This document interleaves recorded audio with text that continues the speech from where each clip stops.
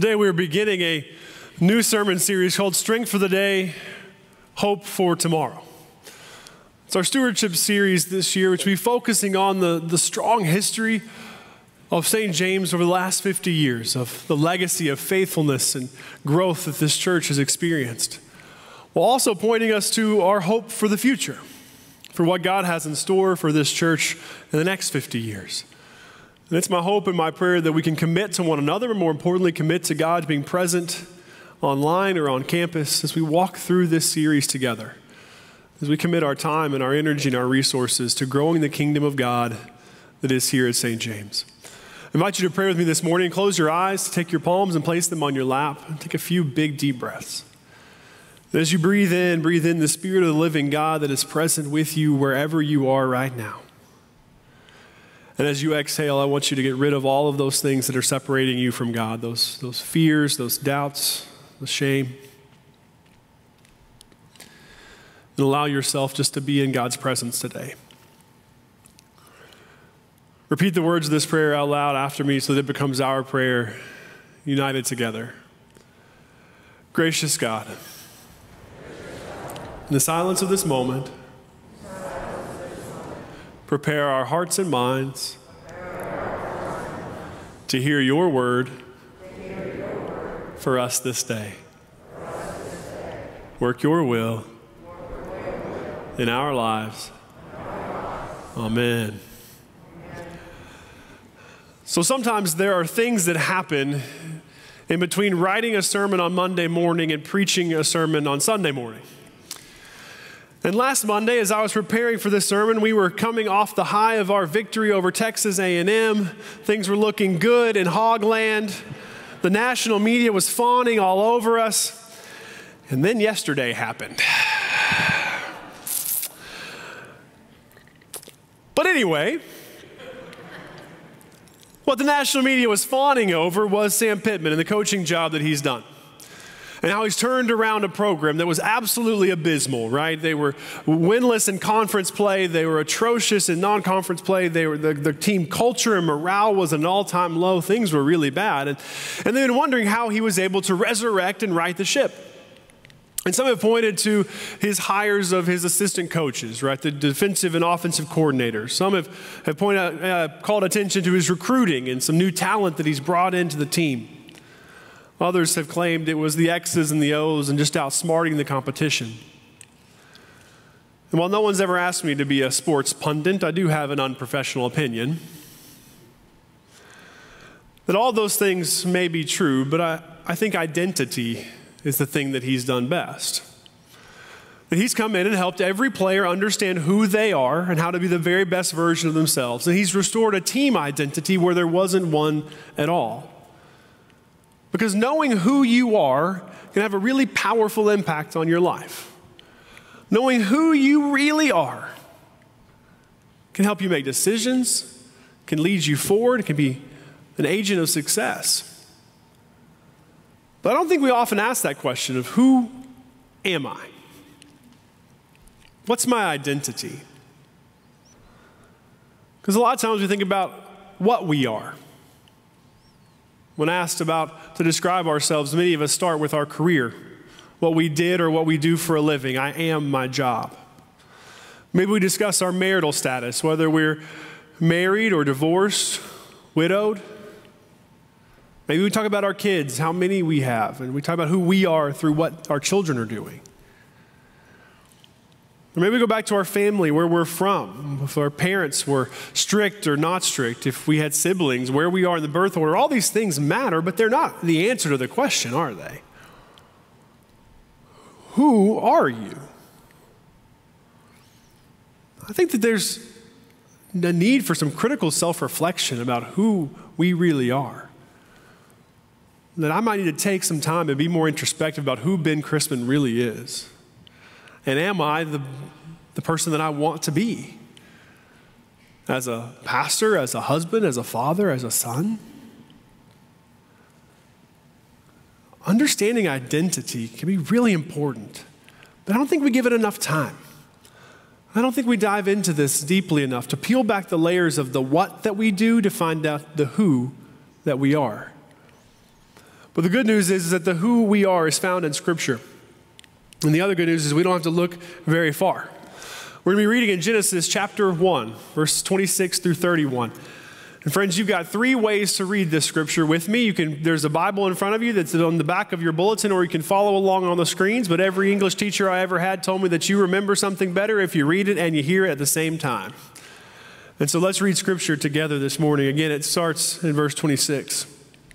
It says, "Then God said, 'Let us make humankind in our image, according to our likeness, and let them have dominion over the fish of the sea, and over the birds of the air, and over the cattle, and over all the wild animals of the earth, and over every creeping thing that creeps upon the earth.' So God created humankind. In the image of God, he created them. Male and female, he created them. God blessed them, and God said to them, 'Be fruitful and multiply. Fill the earth and subdue it. Have dominion over the fish of the sea, and over the birds of the air, and over every living thing that moves upon the earth.' God said, 'See, I have given you every plant yielding seed that is upon the face of all the earth, and every tree with seed in its fruit, you shall have them for food.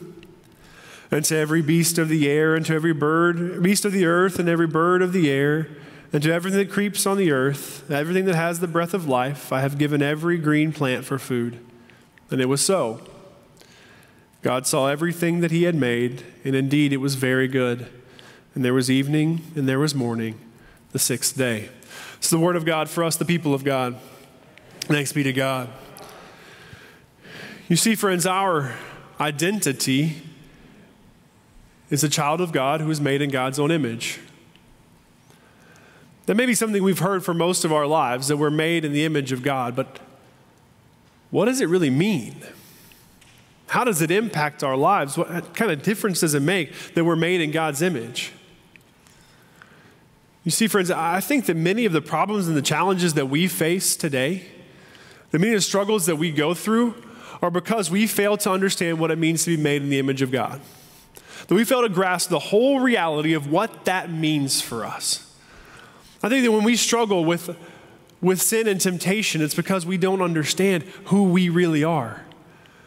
That when we have confidence issues and we don't believe in ourselves to be able to do something that's out of our comfort zone or that's new, it's because we don't remember who we are and what it means to be made in the image of God. I believe that when we lean on our vices, it's because it's easier to do that than it is to tackle the work of moral character development.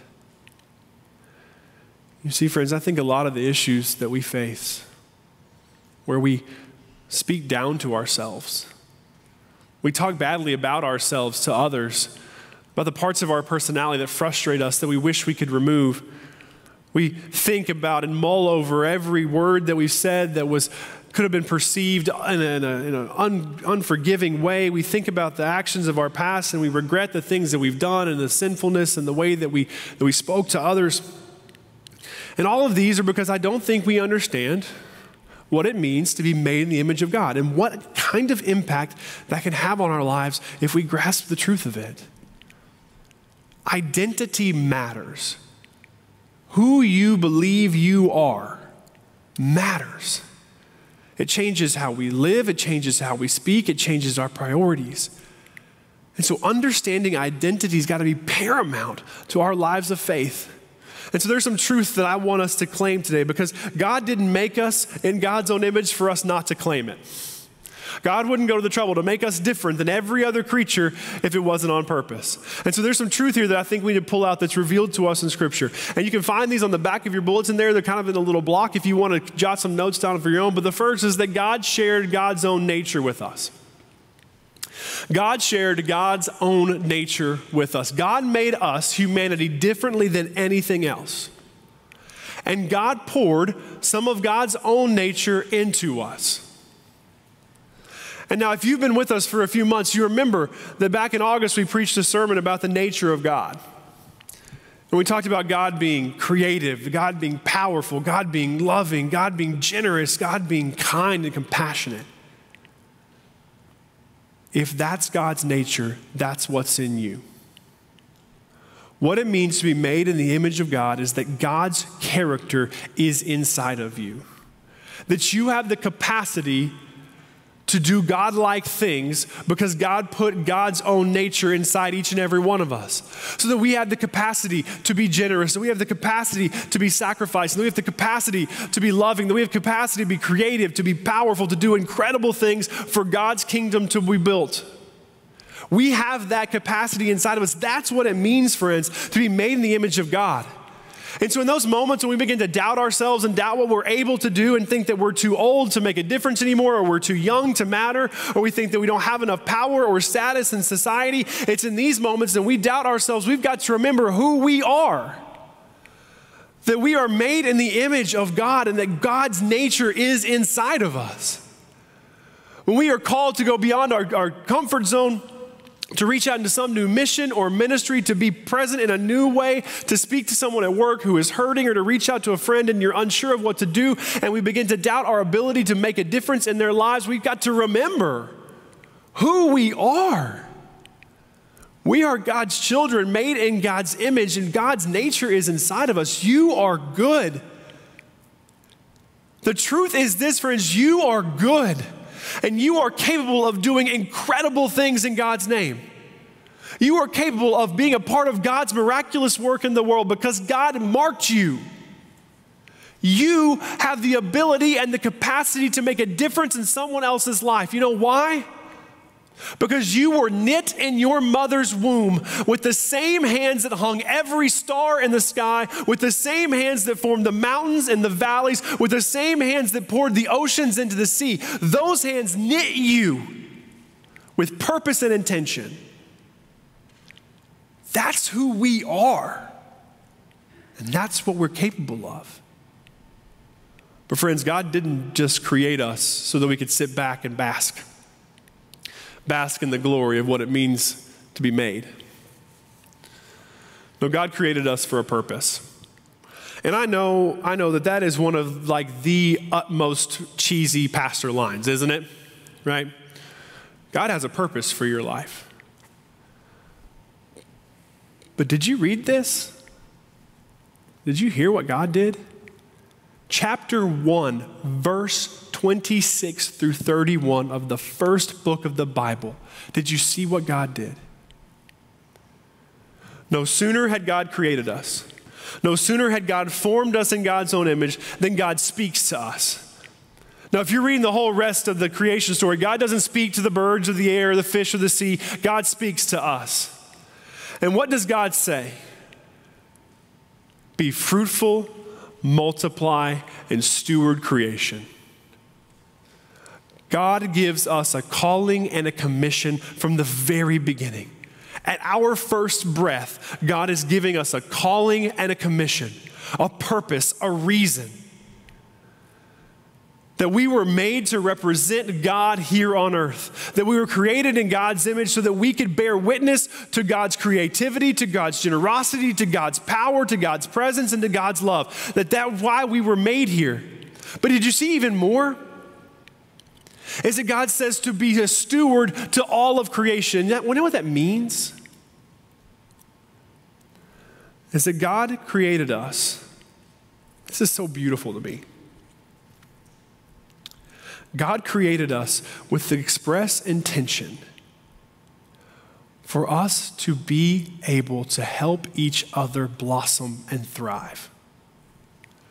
The reason we're here is to take care of each other, to nurture one another and all of creation in a way that it is able to be the very best version of itself, the very best thing that God could have ever created. God put us here so that we could be fruitful, so that we could help each other bear fruit of joy and happiness and peace and love, so that we could be a people who love each other and so care for one another that we care about their thriving and their blossoming more than we do our own.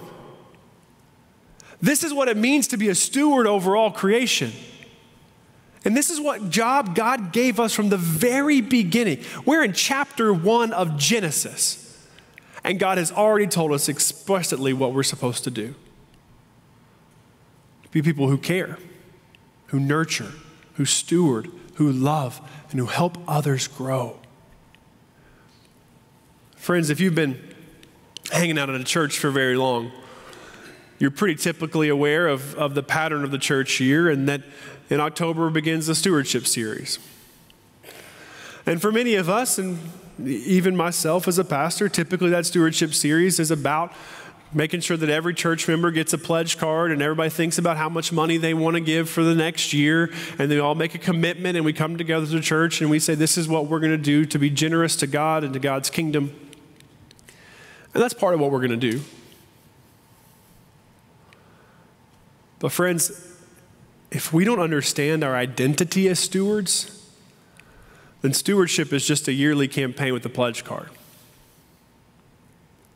This isn't something we do 6 weeks out of the year.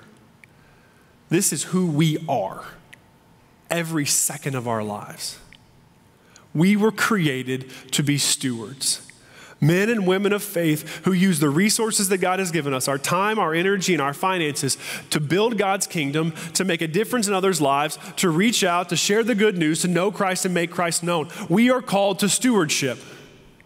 Not just for 6 weeks, not just in 6 sermons where the preacher talks about money, but for our entire lives, we are a people who are called to be stewards. We were created for it. Stewardship is our identity. To use what we've been given by God to build God's kingdom, to care for God's creation, to love one another so that all can thrive. This is what it means for us to be a people of faith. And so this stewardship sermon series, it's less about filling out that pledge card and more about learning who we are as stewards, who we are as God's people, and remembering what it means to be made in the image of God. Amen.